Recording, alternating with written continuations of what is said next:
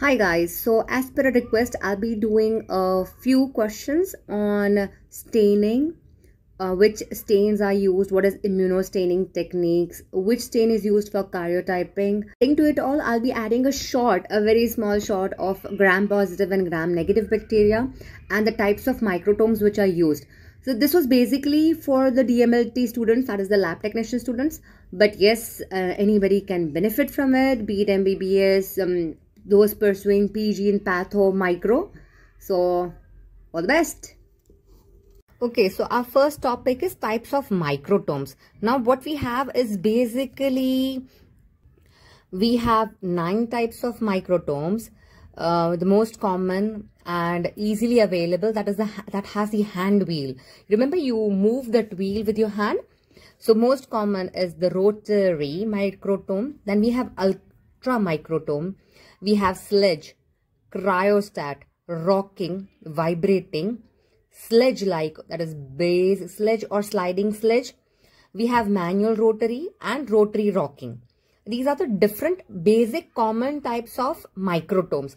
So if exam anybody is asking you, can you enumerate or tell a few types of microtomes? Yes, you know rotary, ultra microtomy, sledge, cryostat, rocking, vibrating, sledge types. Okay, now we'll have just one liner of each. This is basically a video for the Viva. So what is rotary? Rotary is the most common type of microtome. It has hand wheel and the size of the section is 0.5 micrometer to 60 micrometers. Okay, 0.5 to 60.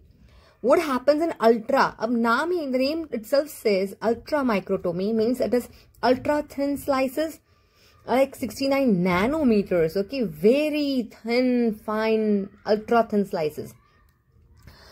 Now we have the third type, that is the sledge type. It is usually used for larger samples like brain and ophthalmology, etc. Cryo, the name suggests cryo means freezing or cold. Okay, cryostat. This is, for example, during the surgery, the doctor wants to check the specimen. Then what would they do? Apne paas time nahi hai, we are running out of time. So during surgery, in urgent basis, fatafat freeze kya sample liya, and we are making slides of it. So that at that time we use cryostat microtome or the cold microtome. Then we have rocking. Vibrating is used for fresh live samples which are not fixed, tissues which are unfixed. Okay. Then we have base sledge, also known as sliding sledge. Manual rotatory, again I said that circular motion, the specimen we cut like a sharpener, those round circular motion mein slices cut hogi. And rotary rocking is one of the types of cryostats. So these are the basic types of microtomes that you should know. Now the second most commonly asked question is the staining procedure for HNE, or what are the steps of hemotoxylin used in staining procedure. Alright, so simply aapko steps puche, you go for dewaxing, dehydration, hemotoxylin, differentiation, bluing, eosin, dehydration, clearing, and last you add on the cover slip. Alright, these are the few steps of the procedure. Now exact procedure agar puchte hain, but before that, hemotoxylin means it will color the nuclei.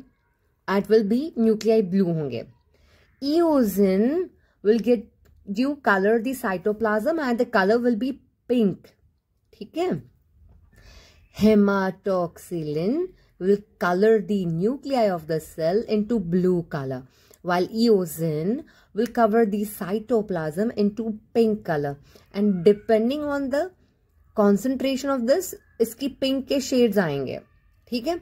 Now here is the entire step by step. हर एक चीज को कितनी minute रखना है, कैसे करना है वो. So first, because it is full of wax, we have to remove the wax. That is the first step was dewaxing. So we put the slide for 2 minutes in xylene. Again 2 minutes in xylene. Then we are starting our dehydration. How do you dehydrate?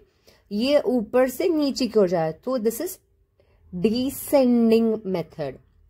100% ethanol 2 minutes, 100% ethanol 2 minutes, 95% ethanol 2 minutes. Then you wash it with water, right? फिर आता अपना third step, that is हीमाटोक्सिलिन. सो इसके solution में 3 minute रखना है. How much minutes? 3 minutes. Then again you wash it with tap water, running tap water. फिर अपना differentiation. So differentiation can be done by a mild acid. ठीक है, acid alcohol में differentiation 1 minute. Then you again wash it with water. Then you have to use bluing, again 1 minute. Again wash it with water. And then you start 95% ethanol 1 minute. उसके बाद अगर if you've noted after hematoxylin that सब कुछ 2 minute जा रहा था, and after hematoxylin just for 3 minutes, everything is going for 1 minute. Now these two I have put a star here because these are the most important viva questions. Hematoxylin में कितने minute रखोगे? 3 minute. 3 minutes in hematoxylin. And how much time would you put it in eosin? Ideally it should be only 30 seconds. 30 seconds. So it will become easier for you. हेमाटोक्सिलिन में 3 minute और इओजिन में 30 seconds. ठीक है, 3 minutes 30 seconds. फिर again अपना ascending order में जा रहा है, कम से हाई कॉन्सेंट्रेशन में. 95% इथेनॉल 1 minute, 1 minute, 1 minute. फिर xylene again 2 minutes and last में you put a cover slip and cover it up. So our slide is ready. Alright, xylene to xylene, alcohol बीच में wash देते रहो. हेमाटोक्सिलिन में 3 minute, इओजिन में 30 seconds. अब क्या हो रहा है? H&E is a very basic stand. Suppose they ask special stains किस चीज के लिए होते हैं, कहाँ होता है. So you have connective tissue stains, you have stains for the microorganisms, you have carbohydrate stains, you have stains for pigments, minerals and cytoplasmic granules, and lastly you have fat stains. We'll just go through each of these stains in short. So I'll be talking about the stains in detail. We have the connective tissue stains, just enumerating them, and if there's something very important we'll go through it. So we have Masson's trichrome stain, we have Verhoef's elastic stain and reticulin stain. But out of all the connective tissue stains, the most important, the most commonly used supra IMP question for short note, viva and in your exams is Giemsa stain. Giemsa stain is also known as Romanovsky stain or Romanovsky type of stain. It might also be known as Wright Giemsa stain, and it is used in karyotyping. I have another video telling in detail about the Giemsa stain. Alright, so we'll move ahead. Second वाला था microorganisms को क्या क्या stain करता है. So we have Brown and Hopf stain. AFB, another supra IMP question for viva and theory. So acid fast bacilli staining किसे करेंगे?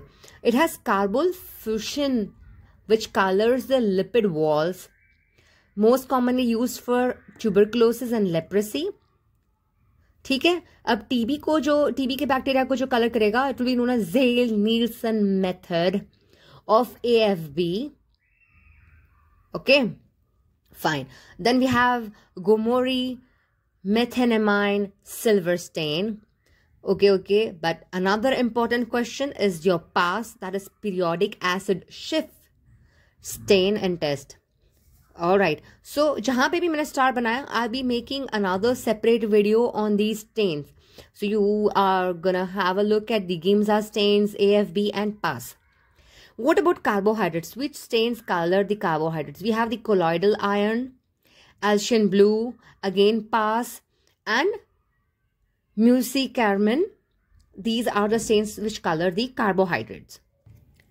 The fourth classification was the pigment, minerals and cytoplasmic granules को कौन से stain करेंगे? So we have Fontana Mason's for melanin, we have melanin bleach, we have iron stain, we have Van Cosa stain. Fat are stained by ORO, that is oil red O. This was in general about the special stains.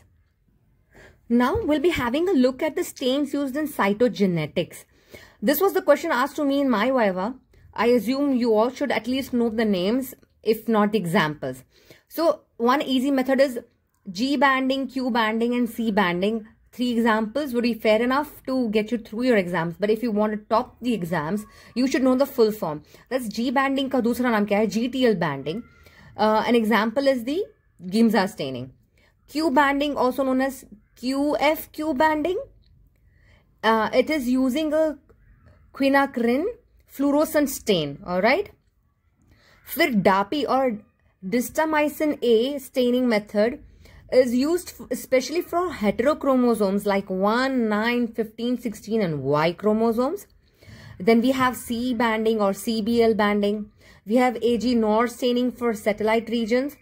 Chromosome में polymorphism, to find polymorphism in chromosomes, we use EGNOR staining. And the last one is non-banding, again used by Giemsa staining. So these are the stains used in cytogenetics. Examples one again, G banding, Q banding and C banding. Fair enough. Now this is one very rarely asked question, but a very super important question in the sense, what is IHC staining? That is immunohistochemical stains. Immunohistochemical stains, that is the IHC stains. These are extremely important because they are used to detecting cancer, for classification of diseases and for genetic study of any particular disorder or disease. And a few examples of the stains are, I know the name is really weird, but yeah, you can remember rabbit MAB, #13684 and PDL1. I just remember the uses of IHC staining. If you can remember the examples, you are amazing. So the last question I'll be taking in this video is the 5 main types of immunostaining techniques. 5 main types of immunostaining techniques. First year MBBS ka question hai. It can be asked in your DMLT exams or for your micro. So let's go through them. One is the ELISA. ELISA. ELISA is also known as enzyme linked immunosorbent assay. ELISA. Second one is flow cytometry. Then we have immunoelectron microscopy, that is EM immunolabeling. Then we have immunohistochemistry, that is IHC, immunohistochemistry, right? And last is the Western blotting test. Okay, Western blot. So 5 main types of immunostaining techniques: ELISA, Western blot, IHC, flow cytometry. So that's all for today's video.